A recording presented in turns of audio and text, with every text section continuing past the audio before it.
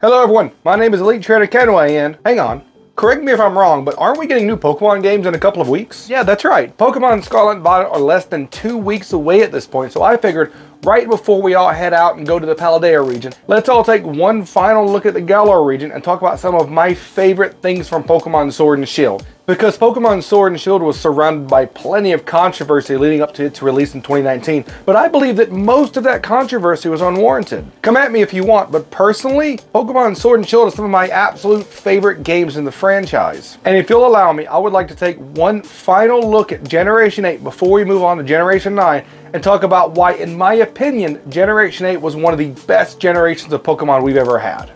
But before we get started, I want you guys to do me a favor. Go down to the comment section of this video and tell me what is your favorite Pokemon that's been introduced in Generation 8. For me, it's a really close race between Hatterene, Low-Key Toxtricity, and Dragapult, with Dragapult just barely nudging out the other two as my absolute favorite Galarian Pokemon.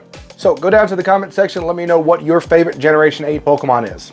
So I wanted to take a moment to talk about everything I love about Generation 8 and why I'll be revisiting Gen 8 even after Scarlet and Violet's release. First things first, I wanted to say how much I absolutely love that me and my team become part of the opening title screen of Pokemon Sword and Shield after defeating Leon and becoming the champion. One of the things that has always bothered me is that not enough really changes in the other Pokemon titles after you become the champion. I mean, sure, you get access to more areas of the map and more Pokemon to catch, but you're rarely treated any different by the NPCs after becoming champion. Having my team take center stage in the opening title of Sword and Shield and having random passersby call out, "There's the champion," when I walk past them really makes a world of difference in the postgame. Anyway, onto the Pokemon.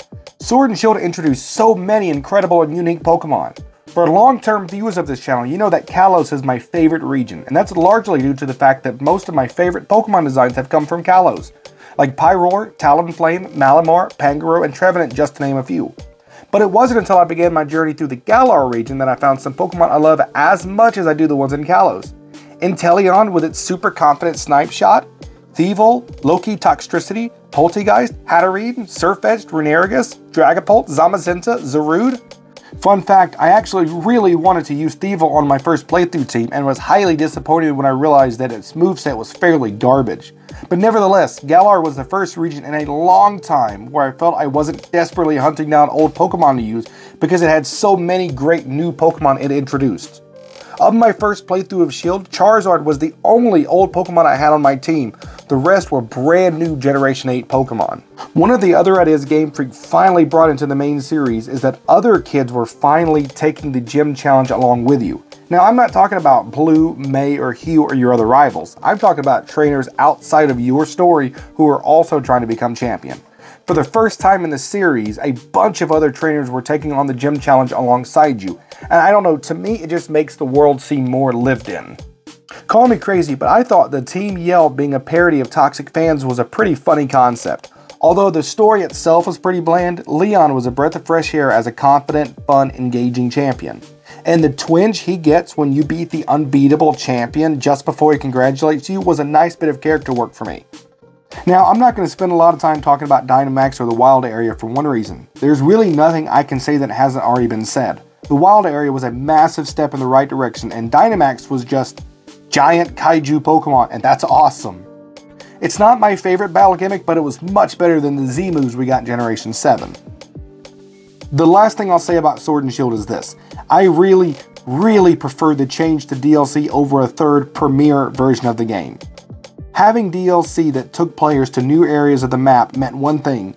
You didn't have to play through the entire story again just to get to the new content. I was already in the Isle of Armor the day the DLC dropped, and as a father of 2 young children, I appreciate that I didn't have to waste my time playing through the story mode again.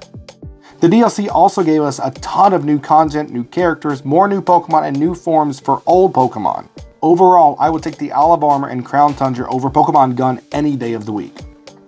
As with every new Pokemon game, there were things, of course, I didn't like about Sword and Shield, but I really don't like talking about the things that I don't like about Pokemon.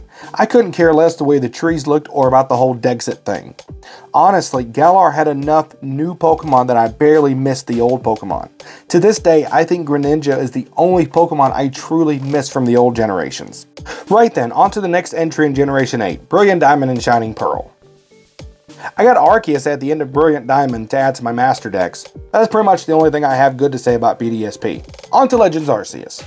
Pokemon Legends Arceus was an absolute breath of fresh air for the Pokemon franchise.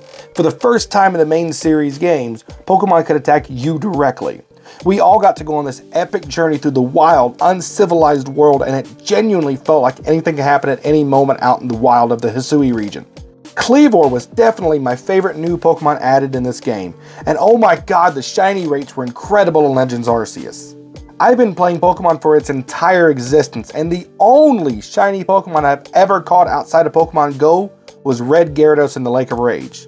Yeah, 1999 was the first and last time I caught a shiny Pokemon in the mainline games. 23 years later, and I almost have an entire box full of shinies in Legends Arceus. I also caught a Pumpkaboo in Pokemon X, but that was after Legends Arceus already came out, so that doesn't count. Legends Arceus has just so many new fun mechanics, characters, and Pokemon that even someone such as myself who doesn't really like the Sinnoh region found it to be one of my favorite Pokemon games in the franchise. I don't think I'll ever get tired of the Hisui region anytime soon. It's just so much fun to ride on the back of Weirdeer and fly on Braviary. Overall, I truly don't understand why Generation 8 and Sword and Shield specifically gets as much hate as it does. The only thing I really didn't like about Sword and Shield was the linear paths and the fixed camera outside the wild area. But other than that, Sword and Shield was an absolute blast to play. Between its characters, features, and new Pokemon, Galar is easily one of my top 3 favorite regions. Those were the main reasons why Generation 8 is one of my favorite generations of Pokemon, and why the Galar region is absolutely within my top 3 favorite Pokemon regions, just behind Kalos, probably ahead of Kanto actually, honestly. It's probably in my top 2.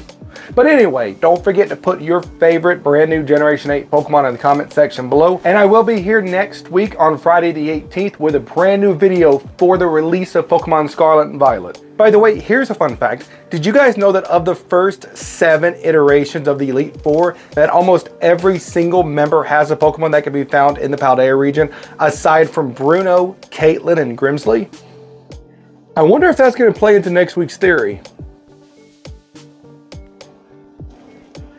Come back next week and find out. I hope you guys have a fantastic week this week. I'll be right here next Friday with a brand new Pokemon Scarlet Violet theory video for launch day.